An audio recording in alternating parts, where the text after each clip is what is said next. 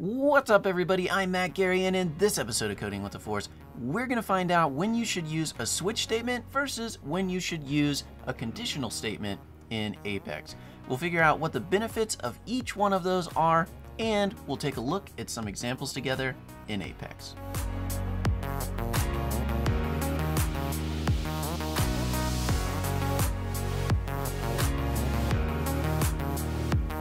Alright, everybody, welcome back to this Apex Masterclass tutorial series.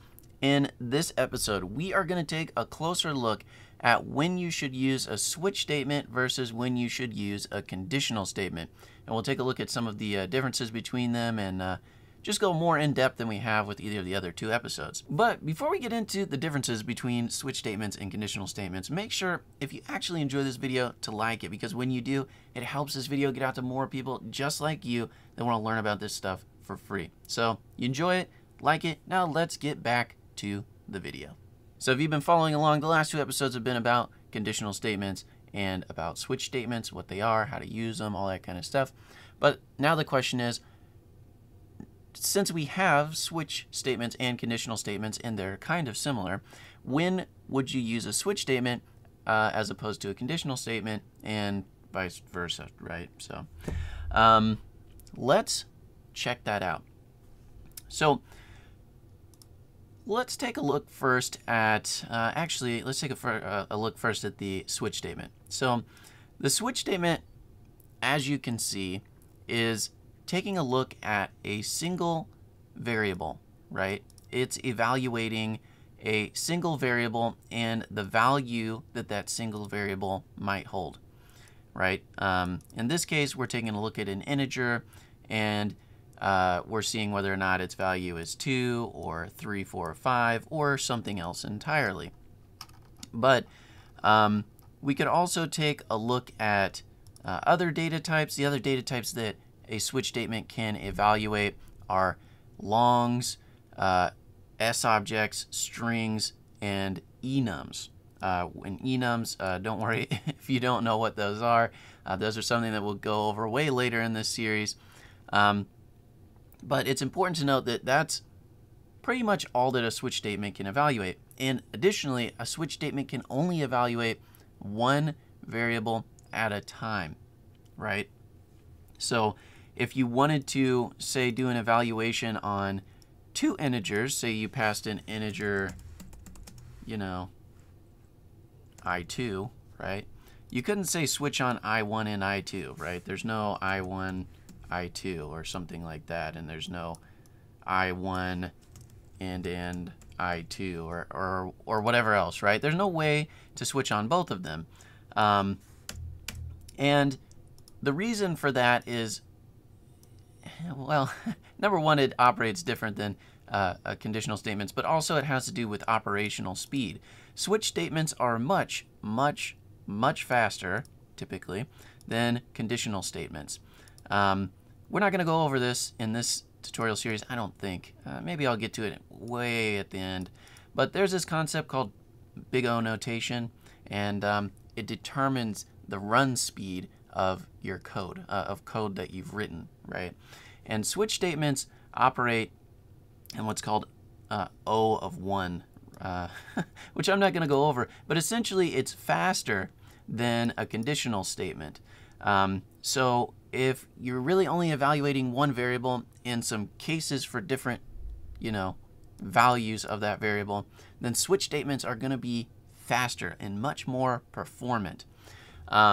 So you might want to consider them as opposed to a conditional statement. If all your conditional statement is doing is just checking to see if the first name is equal to Matt, right? Or it's equal, if a first name is equal to Bob or whatever, and you're just evaluating the first name in all of your conditional statements to see whether they're true or false, well, you could instead do it in a switch statement, and it would actually operate much quicker than in a conditional statement. So that's important to know. Another important thing to know about switch statements is, unlike conditionals, which I'll show you here in just a minute, switch statements cannot use variables to evaluate a value. So say, for instance, I up here made a variable, and we'll call it public static integer value 2 or something. Yeah, value 2 is equal to 2. And I wanted to evaluate that here. It won't let me do that, and you can see that by the red value, and if you tried to save it, it wouldn't work. And the reason for this, again, is all about how the compiler interprets this to make sure that it's super performant. So you cannot use variables to evaluate your, to evaluate the variable that you're switching on, right? You can't compare it to value 2 or whatever. It actually has to be the value 2. Or if you were evaluating a string, it would have to be a literal string right here, right? Which is super important to know. Now, when we go over enums, again, you can use enums here to evaluate your variable. And the reason for that is because enums are quite a bit different than variables. But you cannot use a regular variable to evaluate stuff here, which is super important because, sometimes it's kind of desired to use a variable as opposed to, writing something inline or just literally, as you can see here. So, important to note, you cannot use variables in a switch statement. You cannot evaluate more than one variable at a time in a switch statement. And switch statements, if they work for you, are actually much faster, typically, than a conditional statement or an if-else statement. So, important to know. Again, if we come back over here to our conditional statement, we have a lot more flexibility, right? If I wanted to, in my conditional statement, have a public static final string called Harry and set that equal to Harry, then I could do that, and I could check this out here, and you can see that it's fine, right? It's going to actually do that comparison. Is the first name equal to my string Harry up here? And that's okay to do. There's no problem with that. Doesn't matter what the object type is, you can do it. No big deal. The other thing that's important that we kind of went over before is, say I was also evaluating a case for some reason, and I wanted to say, if the first name and last name is Jambalaya, and the case dot subject, I don't know, equals tacos, then I could, right? I can evaluate multiple variables at the same time in a conditional statement. Again, I cannot do that in a switch statement. So if you're needing to evaluate multiple variables at the same time, then you'll need to do that. And this goes for multiple values on an S object as well, right? So a contact or a case are referred to as an S object. I couldn't just, say for instance, drop my contact, like switch on my contact on here and try to only match on first name.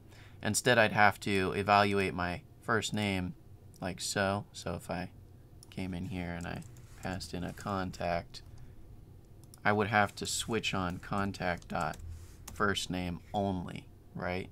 And then I'd have to say Harry, etc., etc. So as you can see, I'm evaluating multiple variables here: the first name, the last name, a completely different object, the case object that I pass in, and its subject variable. And you can do this for as much as you want, really, and it'll allow you to do that. But it is important to note that these do operate a little bit slower, and it's because you can essentially evaluate whatever conditions that you want. And that can get unruly, right? Sometimes. So, all right, so to break this down a little bit, if you're gonna use a conditional, you're gonna use conditionals You're going to want to use them when you're evaluating more than one variable, when you're doing a comparison that's more than a Boolean. I guess I didn't go over that, but if you're doing a comparison that's more than a Boolean, say maybe you wanted to say dot contains the value Harry. Well, there's no way to say dot contains or, you know, is something greater than or equal to or whatever else. You can't say that in a switch statement.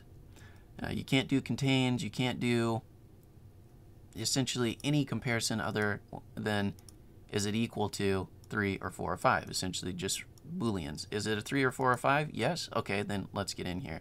You can't say is my integer is my integer less than 2? Is my integer greater than 3? That's not possible with the switch, at least in Apex. In other languages, that's not always true. But in Apex, you can't, so you would need to do that over here in a conditional. So conditional statements, when you have more than a Boolean comparison to a value, right? More than an equals equals to a single value, then you're going to need to use conditionals. If you're evaluating more than one variable for a condition, then you need to use conditional statements, not switch statements. If you would prefer to use a string comparison or a variable comparison to your value here, then you should use a conditional statement. Essentially, the only time that you should use a switch statement is when you're evaluating a single variable and you are evaluating only whether it has a specific value on that variable. And the reason that you would use a switch statement as opposed to conditional is because it will operate much faster if you have, you know, a good case to use it. So, all right. I hope I've gone over all of the things that are super important here to know about both switch statements and conditional statements. And hopefully this makes it easier, a little bit easier for you to figure out when you should use one over the other. All right, I think that'll do it for this episode. If you have any questions, please feel free to leave them in the comments, and I'm happy to answer them. And I hope that I will see you in the next episode.